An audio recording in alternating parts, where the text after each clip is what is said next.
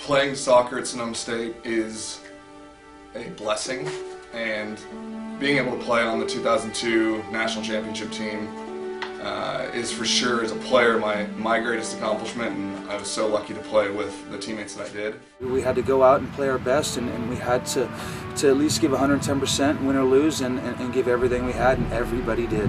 Players stepped up and scored goals that sometimes don't score goals. Michael Nathans and Alex Dorns. And that's what you need. That's how you win a championship. From player 1 to player 30, worked their butt off the entire year and worked so hard to get there.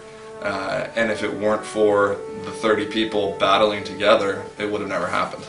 I felt like we had more. I didn't want to stop.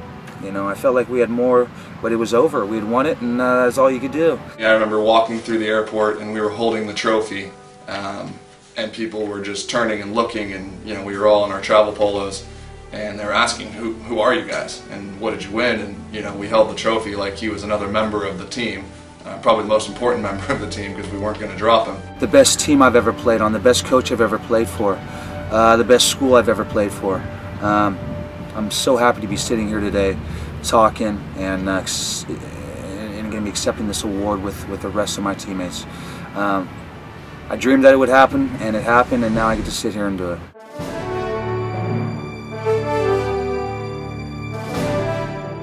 We were playing against a team who actually had a lot of European players and players from other countries who had basically played football their whole lives, and we knew that they were well coached. And had one American on the field, their goalkeeper, thankfully, because he wasn't very good. I was more nervous in other games than that one.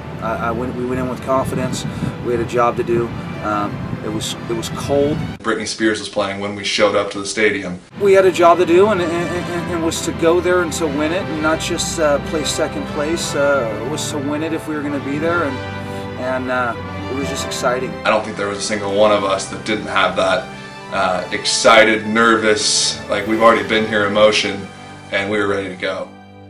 The men of Southern New Hampshire and Sonoma State start game day outright. Not too much bacon over there, right? Oh, nothing that's going to slow us down today. Just trying to keep it light. This is actually our good luck breakfast right here. This guy scored 3 goals last time he ate this breakfast in Ortegas Hills. Taste of California over here, California boys. Sonoma State is 3,000 miles away from home, hoping to find gold in Virginia's beach. What's going to happen today? We score a hat trick and we're going to win. With these cleats. We got to step up and do it, man. I've been waiting for this my whole career. Rhino's been here. TC's been here, guys. We cannot let this chance go past us. We got to step up and take care of it.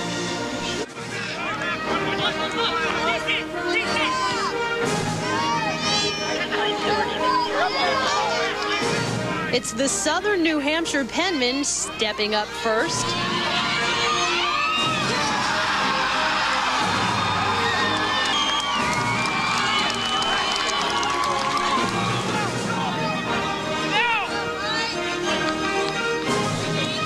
Maintaining their poise, the Seawolves of Sonoma even the score.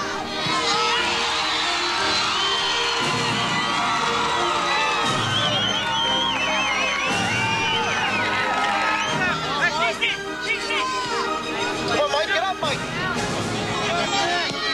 It takes Southern New Hampshire just 34 seconds to regain the lead, and at halftime, the Penmen are up 2-1.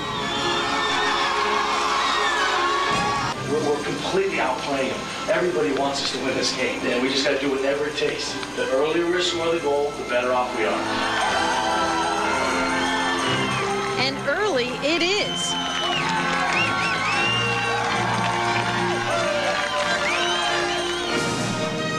Sonoma State scores 3 times in the second half. En route to a 4-3 win. And its first national championship.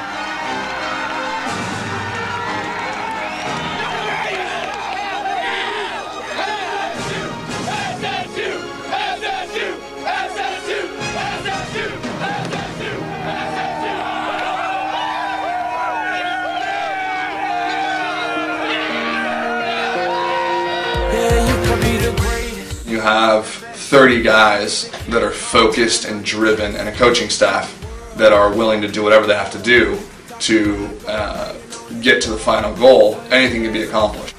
I'll be forever thankful to my teammates and to the coaches and to Sonoma State for the opportunity that I had to be part of that team.